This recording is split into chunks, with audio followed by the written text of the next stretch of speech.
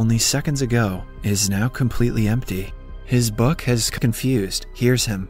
The two then walk around the place, looking for peek at him. The guard is gone, and his clothes are on the floor. Except for her. She walks down the hallway with a flashlight, but finds no surgery.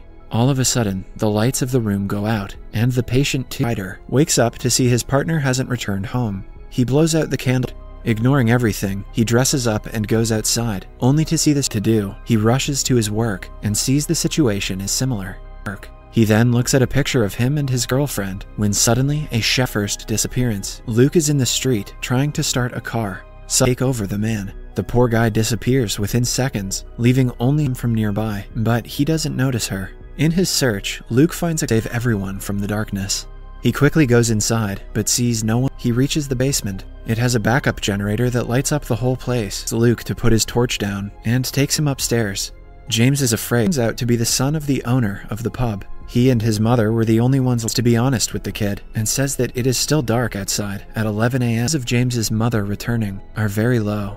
James doesn't believe him. He was eager to let that guy earlier die horribly. However, James blames the other two for abducting Manny and demands that they give him back. Projectionist Paul wanders through the dark street. He is seconds away from her.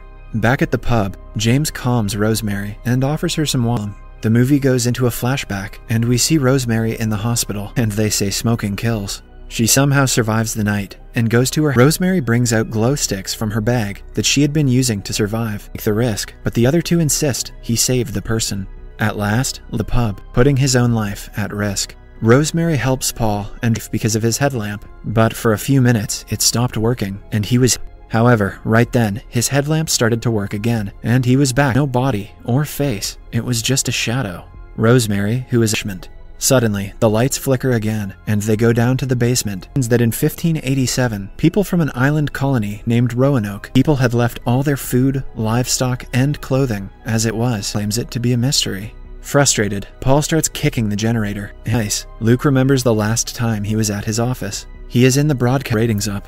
Then, a live feed from Chicago is played. To your death. Hence, not to trust anybody except light. Then decide what to do. He remembers the working truck he had encountered earlier from the place. Rosemary is skeptical of the idea because she believes Rosemary and Luke go to get the vehicle. In the following scene, Rosemary's life, he is slowly losing consciousness, but James asks him to amidst the chaos. He is only brought back when Paul asks him to get some washing the vehicle. Luke tells her about his ex-wife, Anna, in Chicago. They try to get closer to her, but the little girl runs away. Luke goes up and looks for James, only to find his clothes on the floor. For James, but comes across a dead end. The lights start to go out on his dream. Paul was actually unconscious and was taken by the shadows. In the meantime, Luke and Rosemary's flashlights start running, searching for any source of light.